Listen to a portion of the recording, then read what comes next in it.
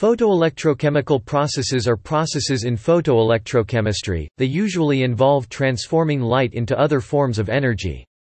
These processes apply to photochemistry, optically pumped lasers, sensitized solar cells, luminescence, and photochromism.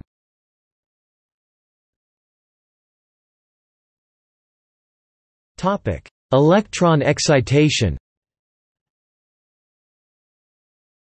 Electron excitation is the movement of an electron to a higher energy state. This can either be done by photoexcitation (PE), where the original electron absorbs the photon and gains all the photon's energy, or by electrical excitation EE, where the original electron absorbs the energy of another, energetic electron. Within a semiconductor crystal lattice, thermal excitation is a process where lattice vibrations provide enough energy to move electrons to a higher energy band.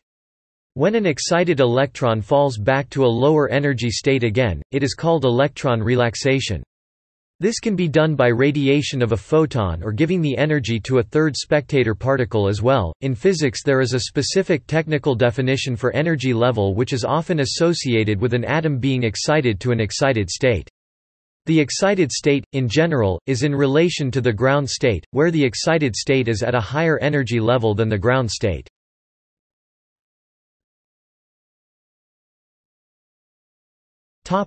Photoexcitation. Photoexcitation is the mechanism of electron excitation by photon absorption, when the energy of the photon is too low to cause photoionization. The absorption of the photon takes place in accordance with Planck's quantum theory. Photoexcitation plays role in photoisomerization. Photoexcitation is exploited in dye-sensitized solar cells, photochemistry, luminescence, optically pumped lasers, and in some photochromic applications.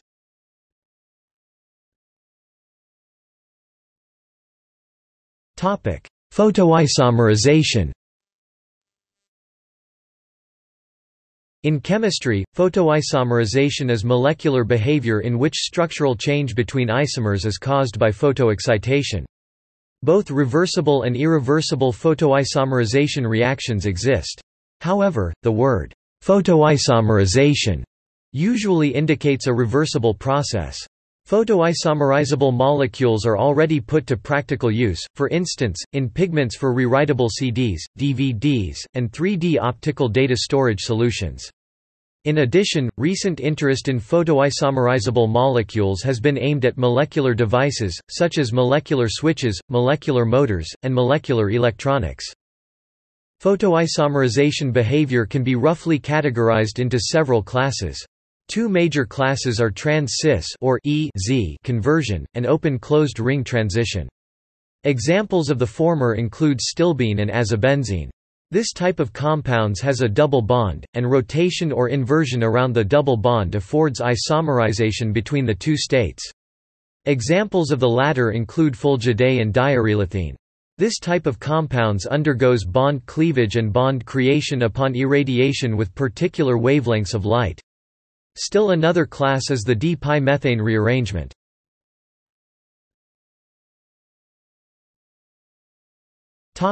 Photoionization. Photoionization is the physical process in which an incident photon ejects one or more electrons from an atom, ion or molecule. This is essentially the same process that occurs with the photoelectric effect with metals. In the case of a gas or single atoms, the term photoionization is more common. The ejected electrons, known as photoelectrons, carry information about their pre-ionized states. For example, a single electron can have a kinetic energy equal to the energy of the incident photon minus the electron binding energy of the state it left. Photons with energies less than the electron binding energy may be absorbed or scattered but will not photoionize the atom or ion. For example, to ionize hydrogen, photons need an energy greater than 13.6 electronvolts, the Rydberg energy, which corresponds to a wavelength of 91.2 nanometers. For photons with greater energy than this, the energy of the emitted photoelectron is given by m v 2 equals h nu minus 13.6 e v display style mv caret 2 over 2 equals h nu minus 13.6 electron volts, where h is Planck's constant and nu is the frequency of the photon. This formula defines the photoelectric effect. Not every photon which encounters an atom or ion will photoionize it. The probability of photoionization is related to the photoionization cross-section, which depends on the energy of the photon and the target being considered. For photon energies below the ionization threshold, the photoionization cross-section is near zero. But with the development of pulsed lasers, it has become possible to create extremely intense, coherent light where multi-photon ionization may occur. At even higher intensities, around 1015 to 1016 W per square centimeter of infrared or visible light, non-perturbative phenomena such as barrier suppression ionization and rescattering ionization are observed.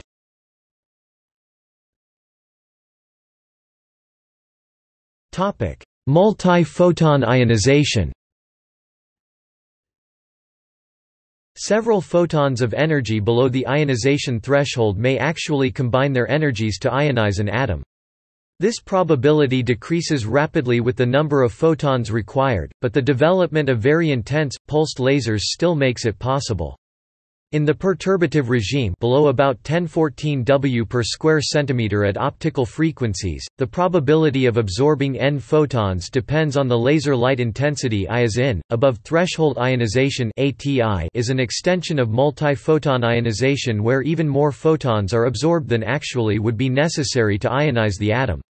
The excess energy gives the released electron higher kinetic energy than the usual case of just above threshold ionization.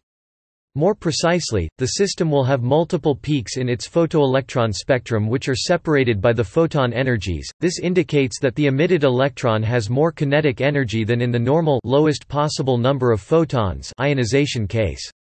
The electrons released from the target will have approximately an integer number of photon energies more kinetic energy. In intensity regions between 1014 W per square centimeter and 1018 W per square centimeter, each of MPI, ATI, and barrier suppression ionization can occur simultaneously, each contributing to the overall ionization of the atoms involved.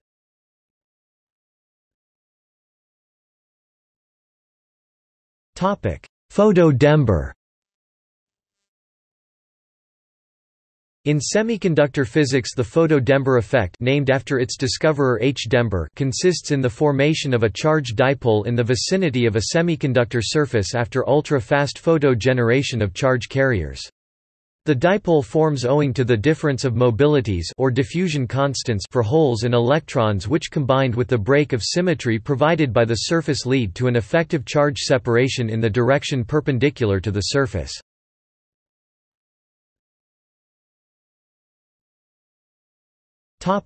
Grotthuss-Draper law.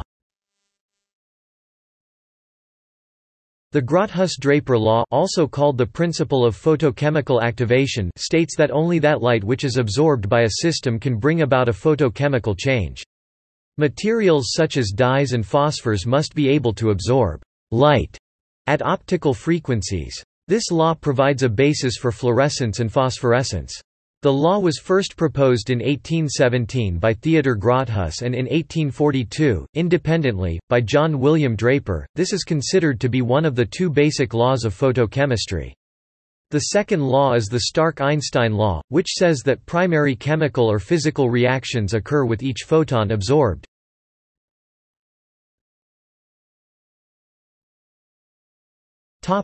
Stark-Einstein law. The Stark-Einstein law is named after German-born physicists Johannes Stark and Albert Einstein, who independently formulated the law between 1908 and 1913. It is also known as the photochemical equivalence law or photoequivalence law. In essence, it says that every photon that is absorbed will cause a primary chemical or physical reaction. The photon is a quantum of radiation, or 1 unit of radiation. Therefore, this is a single unit of m radiation that is equal to Planck's constant h times the frequency of light. This quantity is symbolized by gamma, h nu, or omega. The photochemical equivalence law is also restated as follows: for every mole of a substance that reacts, an equivalent mole of quanta of light are absorbed. The formula is delta E m o l equals n a h nu. Display style delta E underscore mole equals n underscore a h nu, where Na is Avogadro's number. The photochemical equivalence law applies to the part of a light-induced reaction that is referred to as the primary process, i.e. absorption or fluorescence. In most photochemical reactions, the primary process is usually followed by so-called secondary photochemical processes that are normal interactions between reactants not requiring absorption of light. As a result, such reactions do not appear to obey the one-quantum one-molecule reactant relationship. The law is further restricted to conventional photochemical processes using light sources with moderate intensities. High-intensity light sources such as those used in flash photolysis and in laser experiments are known to cause so-called biphotonic processes, i.e., the absorption by a molecule of a substance of 2 photons of light.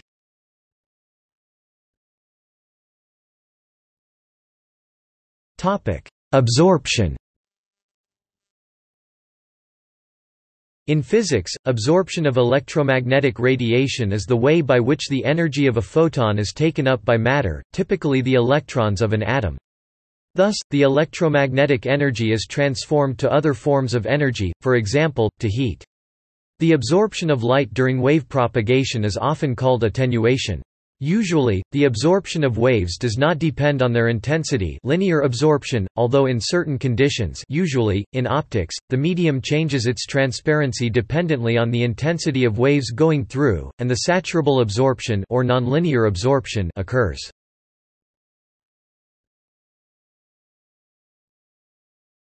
Topic: Photosensitization. Photosensitization is a process of transferring the energy of absorbed light. After absorption, the energy is transferred to the chosen reactants. This is part of the work of photochemistry in general. In particular, this process is commonly employed where reactions require light sources of certain wavelengths that are not readily available. For example, mercury absorbs radiation at 1849 and 2537 angstroms, and the source is often high-intensity mercury lamps. It is a commonly used sensitizer. When mercury vapor is mixed with ethylene, and the compound is irradiated with a mercury lamp, this results in the photodecomposition of ethylene to acetylene. This occurs on absorption of light to yield excited-state mercury atoms, which are able to transfer this energy to the ethylene molecules, and are in turn deactivated to their initial energy state. Cadmium, some of the noble gases, for example xenon, zinc, benzophenone, and a large number of organic dyes, are also used as sensitizers. Photosensitizers are a key component of photodynamic therapy used to treat cancers.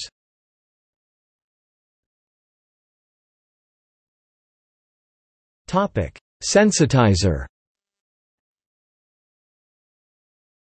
A sensitizer in chemiluminescence is a chemical compound, capable of light emission after it has received energy from a molecule, which became excited previously in the chemical reaction. A good example is this: when an alkaline solution of sodium hypochlorite and a concentrated solution of hydrogen peroxide are mixed, a reaction occurs. ClO- plus H2O2 O2 G plus H AQ plus Cl AQ plus O AQ O2 is excited oxygen, meaning one or more electrons in the O2 molecule have been promoted to higher energy molecular orbitals. Hence, oxygen produced by this chemical reaction somehow absorbed the energy released by the reaction and became excited. This energy state is unstable, therefore it will return to the ground state by lowering its energy. It can do that in more than one way. It can react further, without any light emission.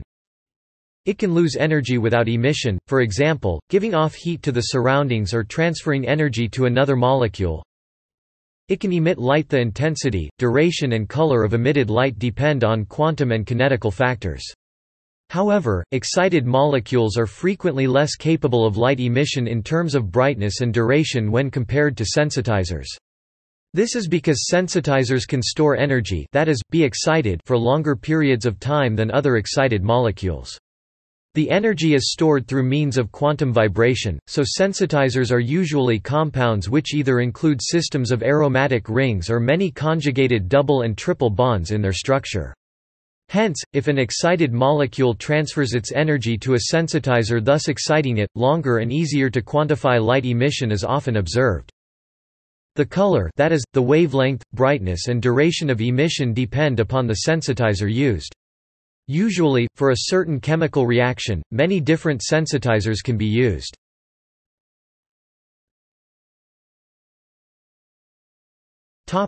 List of some common sensitizers. Violanthrone, isoviolanthrone, fluorescein, rubrene, 9,10-diphenylanthracene, tetracene, 13,13-dibenzantronal, levulinic acid.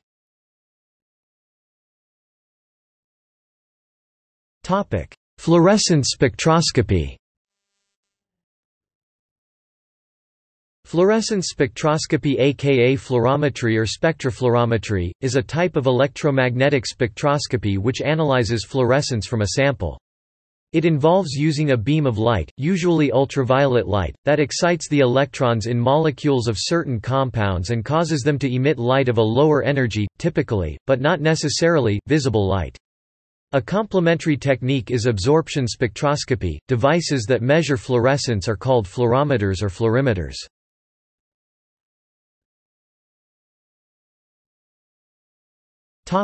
Absorption spectroscopy. Absorption spectroscopy refers to spectroscopic techniques that measure the absorption of radiation, as a function of frequency or wavelength, due to its interaction with a sample. The sample absorbs energy, i.e., photons, from the radiating field. The intensity of the absorption varies as a function of frequency, and this variation is the absorption spectrum. Absorption spectroscopy is performed across the electromagnetic spectrum.